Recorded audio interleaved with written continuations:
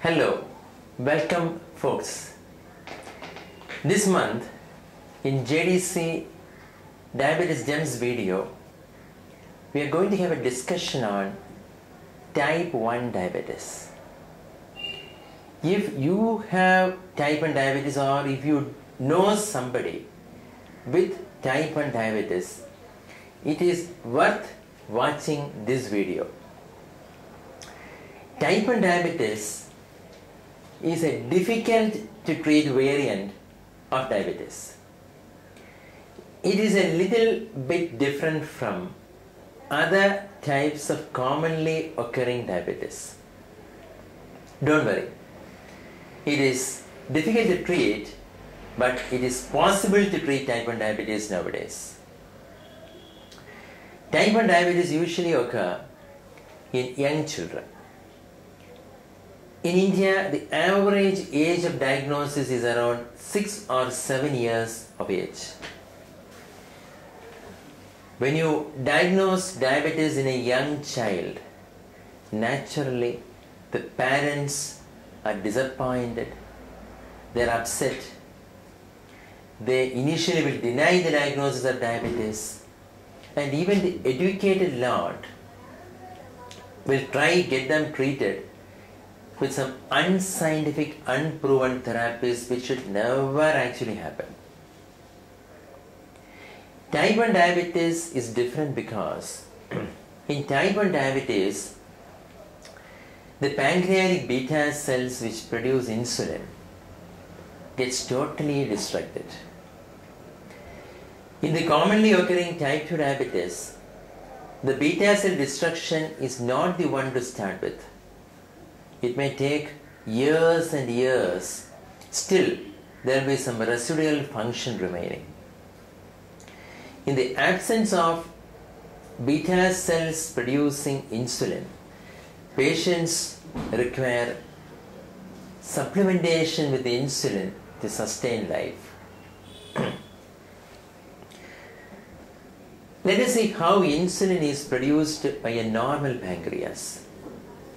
In a normal human pancreas, there is a background secretion of insulin which happens throughout the day, throughout the night, and even before eating food. And in response to each meal, let it be breakfast, lunch or dinner, or snacks in between, in response to the carbohydrate content, there is a proportionate secretion of insulin. There is no fixed amount of insulin to be secreted. It depends on the amount of carbohydrate in the meal and the amount of glucose which is there in the bloodstream. In type 1 diabetes, since there is a almost total disappearance of insulin from the body, the entire insulin has to come from outside. And there are various insulin preparations available. There are different methods of administering insulin with different devices. Some of the examples will be administering a 30/70 insulin like a Mixtard or a Novolog, a Novomix 2 to 3 times daily before food. One step ahead, a better regimen will be to have a long-acting insulin like Levemir or Lantus once daily, and 3 or more shots of a rapid-acting insulin like Novorapid, that is Aspart, or Epidra, that is Glulysin, just before food. And in the rare instance of children eating food which cannot be calculated before administration of insulin, you may plan administering the rapid-acting insulins immediately after food also.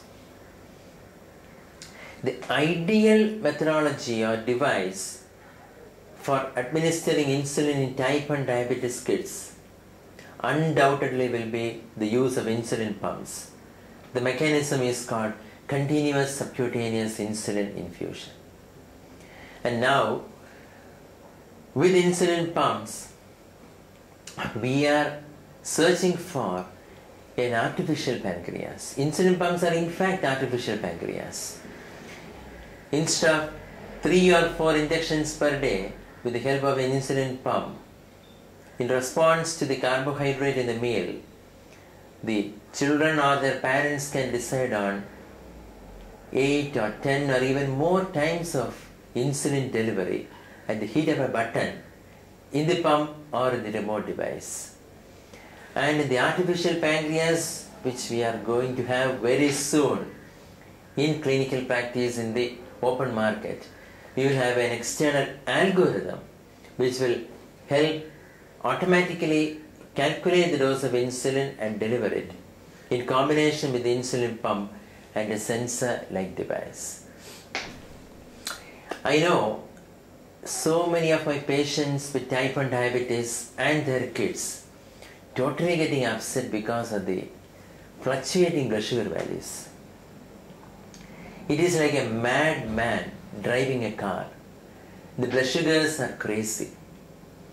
It will be 40 milligram before the food and it can be 300 milligram after the food. And during the sleep, for no reason, the blood sugars can come down and there can be a serious hyperglycemic episode. And I agree that it is difficult to manage a type 1 diabetes child. And this is mainly because of inadequacies in the treatment, in the selection of regimen, and it is absolutely important that the patient or the caretakers or the parents should be very much sincere and committed in learning the mathematics of how to calculate the dose of insulin, how to decide on the dose of bolus, the correction doses, etc., etc. And there are so many new things which are available, like the insulin sensitivity factor, the carb factor, and all these mathematics in combination with the newer insulin analogs which will invariably help the patients reach the targets of therapy and can sustain near normal blood sugars throughout the life.